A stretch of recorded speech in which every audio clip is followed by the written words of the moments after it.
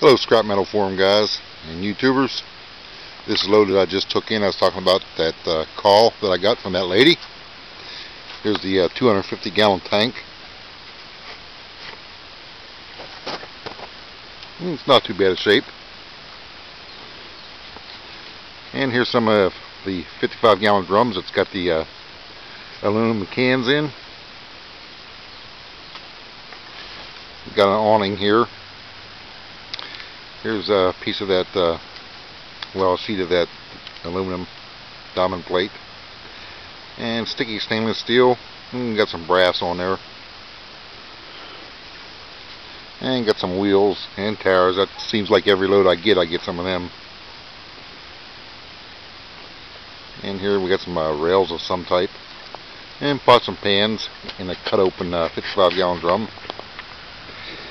Here's the oven that I got for the stove. This here is a storage container. I guess I use it for water, maybe. And up here, it's just a bunch of scrap metal that came with the load.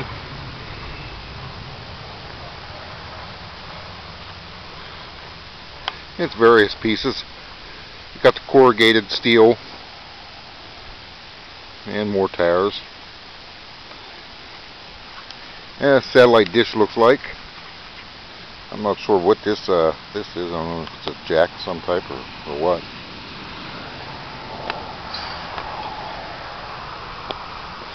And here's some more of the stuff. It looks like a frame to a derrick or something on it.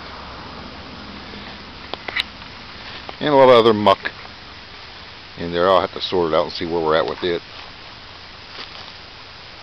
And there's some more frames over there. Pretty good steel.